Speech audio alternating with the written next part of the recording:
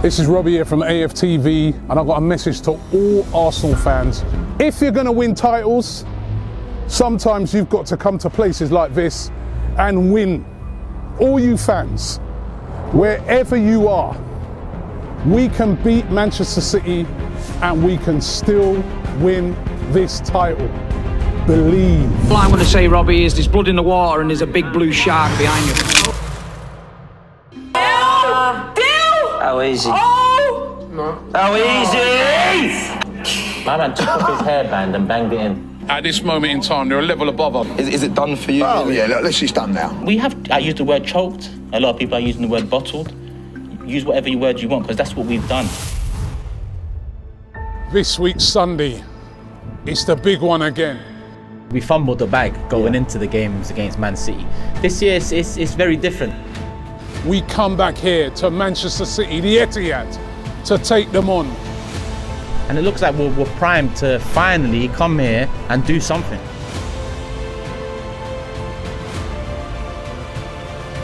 I'm calling on all Arsenal fans, wherever you are around the world. It's time to believe again. Africa, believe. No, Rob, stop. Not again. Forget all the belief things. Sunday, Etihad, City, Arsenal, title decider. Leave it at that. All right, let's go. Turkish man, I was in full flow, bro. Yeah, I see you, but we believe, Rob. We don't need the war cry this year. We don't need that. What are you trying to get clipped up again? Oh, listen, man. Oh, come on, man. I believe. We've stopped him, people. We've stopped him for you. I saw the comments last year. I saw the ats. I saw the DMs. I said, nah, it's not happening this year, Rob. We believe, but yeah, we moved. They said you were moving like Captain America. Summoning the Avengers. Oh, man. Jamaica, America, Dubai. No, I'm not. I think they're right. They're right. All right.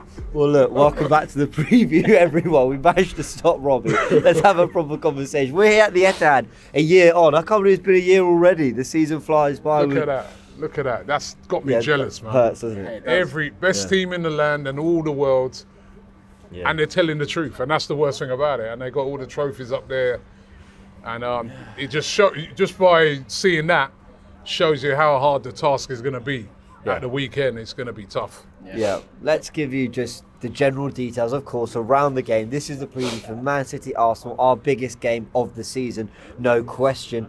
It's a 4:30 kickoff this Sunday. Liverpool will play Brighton before. They may be the league leaders as we go into this game, and we know that we've not had the best time of it at the Etihad. We'll go through the previous meetings, the head-to-heads, all that. But of course, we've got to talk about how we're feeling in our guts. That nervousness is starting to build up now, Turkish. But is there excitement? No, you're not. I'm excited, man. This is what this is what I grew up on. Arsenal, big games meaning big things.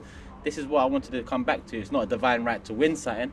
We've got a divine right to challenge at Arsenal, and finally we're doing that. Yeah, I agree with that. No, I totally agree with that. You know what I mean? Normally, apart from last year, when we come up here, it's we're chicken fodder. You know what I mean? We're going to get battered or, But now we're coming up here and, we're excited about the game. There's a lot of belief, right? There is, that Arsenal can come up here and do something. And let's remember, we did beat them earlier on in the season at the Emirates. We've actually beaten them twice this season if you include the Community Shield. So I'm excited. It's like Turkish said, man, this is what we wanted. We wanted Arsenal to be challenging. We wanted Arsenal, when it comes to this stage of the season, to still be involved, and we are still involved, and we're top of the league right now. And I'm very proud of what the team's been doing this season, and I come in with a lot of anticipation that we can actually finally win it. What we ain't won it since 2015.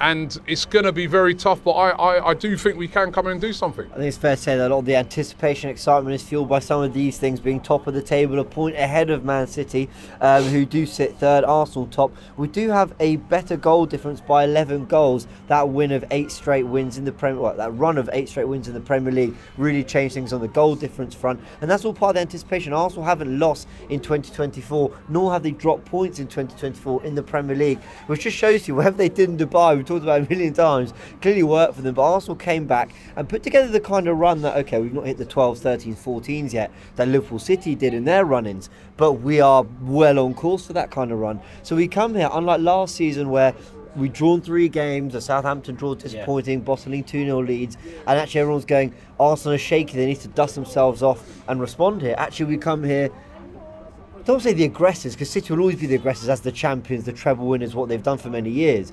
But we come here with genuine belief and then a track record, very recent track record, that backs that belief. Yeah, last year, leading up to both games, James, we fumbled the bag going into the games against Man City. This year, it's very different. I mean, against Brentford at 1-1, I thought, don't do this. But we got the win. And like you said, we haven't dropped points this calendar year. And this is a massive one because it puts 2 games between us if we manage to take 3 points away from here. And it's, people will look back at last year and say, well, you was 5 points clear of them, 2 games clear of them heading into the last 8 last season. But the difference is we had Liverpool and City in the last 8 last season. After we get City out of the way this Sunday, there ain't no more City or Liverpool in the remaining 9 games. So, it'll put us in a great position. I wouldn't take a draw if you give it to me now, but I'll be happy with a point come the end of it if that was. I get what you mean. You wouldn't forego playing the match to take the point. You want to see how we're doing it. But if it's a point at the end of it, then there's obviously pride to take from that. Yeah, I like that we haven't fumbled it, because I remember Antonio last year mentioned that, he heard through friends or through links in the club that we was already talking about the City game, the game still to play. And then, lo and behold, we go into the game not really prepared, not good enough. And I think this year we've, gone over that mental hurdle, I guess you'd call it. And it looks like we're primed to finally come here and do something. I think we are. Robbie, you touched on the wins this season we've had against them. I thought that Community Shield game, I thought we were the better team. I thought we were really competitive in that game at Wembley. Penalties got it done. A last-minute deflection wins it. We even had deflection to beat them at the Emirates. But again, these have been nervy encounters. Not a lot of chances in either one. But I felt we've edged it. I thought tactically we looked good in this. Now the Etihad, City away, it's different. When you go to their ground, it is different. But there's a belief spark by that. What have Arsenal done this season to grow on last season? Because we played them twice since getting spanked 4-1 here. And that was a bad day for us. Yeah, well, I think we've got a better team than we had last season, number one. In what way, what I mean? With Declan Rice, he's made a massive difference. And I think even players like Havertz and that coming in, they've fitted in so quick. But I think Declan Rice has been the key to Arsenal this season. He's just given us that bit more strength, and a bit more belief, and he's been absolutely brilliant. And I think, listen, they're the best team in the world right now. That post up there doesn't lie. No, it doesn't. But on this season, I think we've been a better team than them overall this season. I think we played better football, we've been stronger, we've scored more goals as we know, we've beaten them. And I think that we've learned a lot from last year. We've learned a lot from last year, but this is the ultimate test. To come to the Etihad, a place that is so difficult for not just us, but every team to come and get a result. Even when they're having a bad day, they seem to be able to grind out a result. And they know the significance of this game. They know how important it is. They know that if they win this, they kind of put themselves back in a great position. If we win this, it's all in our hands, isn't it? It's in our hands. If they win it, it's not strictly in their hands, but they're starting to get back to being close. So it's going to be a really, really tough game. But we've seen teams come here. Liverpool came here and got a draw. They didn't win. Chelsea came here and got a draw. But nobody's really come here and got that win. That's why I feel that if Arsenal could come here and get a win, not only would it break that hoodoo since 2015, but it would be so significant for us going forward. It could be that sort of moment where it gives that, and I know I did the whole belief thing last year, but it could be that moment where the players themselves think to themselves, you know what, if we can come here and win, why can't we go to Tottenham where we went last year and won and get a result? Why can't we go to Old Trafford where we lost and always lose even when we're playing well, and actually finally do that this year and get that run going that gets us all the way across the line? So this game is absolutely massive for Arsenal. If we could get a win here, the significance of it could be game-changing for our season in the Premier League. I agree. Sorry, just to cut in there. It wasn't that long ago we was also fearful, nervy to play Liverpool, but what does a few good results do? It changes that. I think we all predicted wins against Liverpool this season. 3 years ago, that was unimaginable. We're now unbeaten in 4 Premier League games against Liverpool. Yeah, so this is what we need to do with City now. We've faced them twice this year, draw after 90, and then the win, obviously. Now it's time to come to their turf and and lay down a marker. And look, we've had a laugh with the whole believe thing, but in all seriousness, these players have to believe. And the reason I say that is because it's not just a case of we've got the impossible task and we need to find it within us to believe we belong at this table. That's all part of it. Also, when you watch City, and don't get me wrong, these trophies, they might win them all again in the next 12 months. They might have every single one again to display. They might do back-to-back, what's that, 5 trebles, whatever you want to call it, right? But I'm not, whatever happens this weekend, it won't change my mind that when I look at City, this season, and whether that changes this Sunday or whatever, fine, this season, they have looked more open. There has been almost a bit of concentration lost. Goals they've conceded, chances they've conceded, openings they've conceded. I don't think even City last season, when they weren't really at their best, ever looked kind of that open. They look a little bit more erratic as a team. They do. Yeah, Arsenal need to prey on that. Liverpool had a lot of players out. Granted it was Anfield, granted it was Klopp, granted we know the magic of that place. Liverpool from the 30th minute onwards battered City, I thought. Yeah. Like that's unheard of, even when Liverpool were at their best and City weren't really at it. Well, maybe not totally unheard of, but styles make fights. That. That's a term from boxing, and I think Liverpool's style has been a problem for Pep over the years, and I think the record shows that our style is not Liverpool's style. No, it's I not. think we That's can. true. We can, flick the switch and be a bit rock and roll. I think we saw that last year, and I think we've seen that this calendar year. So I'd hope to see a bit of that. Yeah, very but, true. Even the first game at the Emirates, it was very edgy. It was nervy. It was tight. Will it be similar to that? Do you think it would tactically be similar? I think it might be similar to that. But just going back to your point, James, and the whole belief thing. If we don't believe when we come in, if those Arsenal players don't believe, and they start looking around at your Haalands and your De Bruynes and that, and even Pep Guardiola on the sidelines, and don't believe that they can get one over them, they'll wilt and they'll lose this game because they've got so many great players across the pitch. But the truth of the matter is, for me, when you look at Man City, still a great side, still one of the best teams in the world, but they're not as good, I feel, as they were last season. Last season, I think they had a stronger team. They had the ability to bring in Gundogan and Mahrez off the bench, which made them unbelievably strong. They made some signings, and I don't think those signings have really settled in yet. You know what I mean? Nunez, Gavardio's not really settled, does he? You know what I mean? Only really one that sort of stood out has been Doku, who's been okay. I don't think they've really, it's not to say that those players, they probably will next season, right? I think this is a good opportunity for Arsenal to play and beat them, because I just think they're slightly not as good as they were last season. However, if you come here and you don't believe in yourself that you can, you will lose, because they've still got great players, and they've still got that great manager in Pep Guardiola. And if you come here and not believing in yourself, you've got no chance. So we've got to believe that we can come here and do something. I agree, and I think Arsenal have improved as well. When I look at the 2 games we've had against them, last season I felt we looked inferior. I mean, it was 3-1 at the Emirates, it was 4-1 at the Etihad.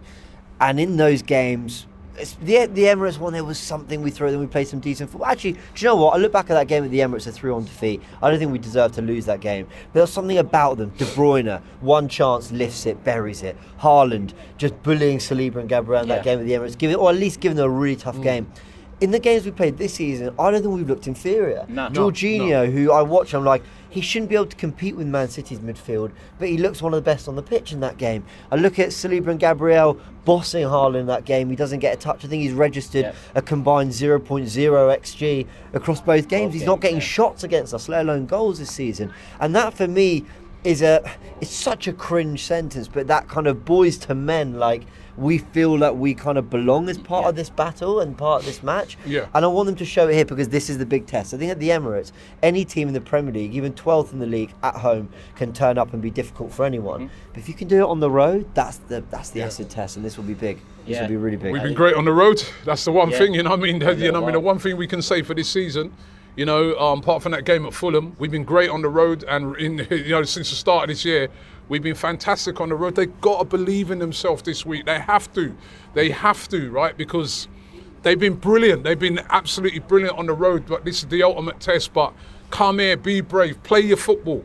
Obviously, you can't go gun-ho against these guys, but play your football and believe in what you're doing. Be brave on the ball, and we can come here and get a result. And if we did, What would that do for us? Yeah, and I go back to what you mentioned about being a better team, Declan Rice.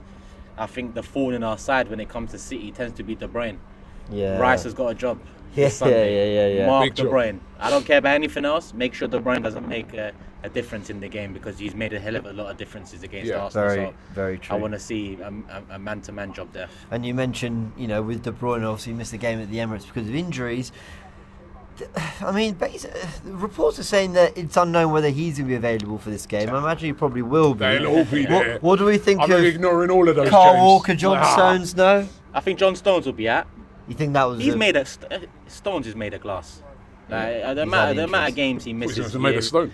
Yeah, contrary to his name. He's made of glass. And I think when Southgate confirmed it's an abductor problem, he won't be there on Sunday. He's only played a handful of games the last few seasons. So that's a big miss for them, because he was starting to get in the groove. I thought he was brilliant against United and the Manchester Derby. He's the only one in their defence that can step in. Yeah, and they tried it with the Kanji, and it doesn't always look the same, but Kanji gives them more solidity, not necessarily than Stones, but he does bring that to the team. I think Edison might be out as well.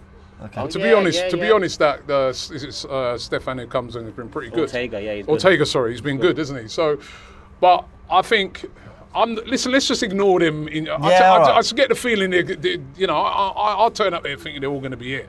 Yeah. You know what I mean? Because I just. Yeah, the Walker one. I mean, Stones, Walker, Timber, all out there. Yeah. No, not our ones. No, that's true. That's their ones. Our ones. When they say they're injured, they're actually telling the truth. Very true. Well, you know what? Let's just give you the news that Bukayo Saka, Gabriel, as you know, we've covered on AFTV. They did pull out of international duty. Gabriel Martinelli has a gash on his leg, and Jurgen Timber has been out with a long-term injury. Yeah. Whether we think they'll be back or not, we're going to hold that for the predicted 11. Just with that Martinelli one, I mean. A gash on your leg. Why was he then on crutches and all that? That's the thing that. Yeah. That's what I mean with our ones, man. They always come true. Your man's got a gash on his leg. He's on crutches. Some gash, boy. What's that? I mean, and I'm hoping and praying he's going to be fit, because I think he'll be a major player. It is a very Arsenal thing, isn't it? Yeah. You've got a gash on your leg and you're on crutches. Yeah, I mean, the reasoning behind it, I get, but he should be ready for this one. He should be ready. I hope so. I heard that the gash is at a point where, the foot angle, so he was on crutches precautionary, because if he does step and then angle it, it could open up again. So I'm hoping that over 2 weeks... What about plaster? But you know what, I'm sure I saw an image of it. Did you see an image of the gash? You seen... No. Thank you for watching the preview, guys. Hope you've enjoyed it. Let's get score predictions. Score predictions. Listen, I am going to believe. I don't know what websites you're on. Nah, you know what, right? If I'm being honest to myself, I get the feeling it's going to be a draw. I'm going to go for a 2-2 draw. I want to win. I'm desperate for a win here. But I just get the feeling that the two teams could kind of cancel themselves out this weekend. And if we did get a draw, it wouldn't be the end of the world. That should be probably looked upon as a good result, I feel. But I just got the feeling it's going to be a draw. That's just what I'm feeling, to be honest. Yeah, leaning towards that. But there's something about this game. I'm quietly confident. I'm about to be quite loud about it now. So I'm going 3-1 Arsenal. Whoa! 3-1. I'm going 3-1. Jesus, it's I not was me going to this say 2, year. but then I thought, let me say 3, because that's the common prediction. Hey, no, listen, 3-1. Oh my God. It just feels like, listen, come Monday, come Sunday now, I might look like a fool, but it just feels like it's coming full circle. The process, Man City, they're not the same. How often can we say a Pep Guardiola team can be got at across Bayern, Barca, and Man City? Only a couple of seasons you can say they can be got at. This is a season they can be got at. 3-1 Turkish. Let's go. I hope you're right, bro. I'm going to go 1-1. I think we'll perform valiantly. I think it might be one of those games where we might look back on chances and go, we could have maybe. I feel like maybe we're sort of forgetting that City do have this ability to flick the switch because of Haaland and De Bruyne. I agree, they're not that same animal. And their amazing record here as well. Yeah, but if there's anyone, if Rodri, De Bruyne, Haaland turn up, they don't really need the rest to. So there is that. They could humble us, but it's nothing we're not used to, so we may as well be confident back the team. I believe they can do it. There we go. We'll end on that. I believe that we can. Let's start that chart. They'll kick you out. No. The away fans will get out. I'll give you a kick. Quite rightly so as well. everyone, subscribe to AFTV, check out all the content coming out, and we did tease it a little earlier in the video. There will be a Predict 11 video as we look ahead to who the starting 11 could be, what we think of the injuries, and what we're going to need in this game, because 2 former City players might not be starting this weekend where they might have done a year ago. Go check out that video when it comes out very soon.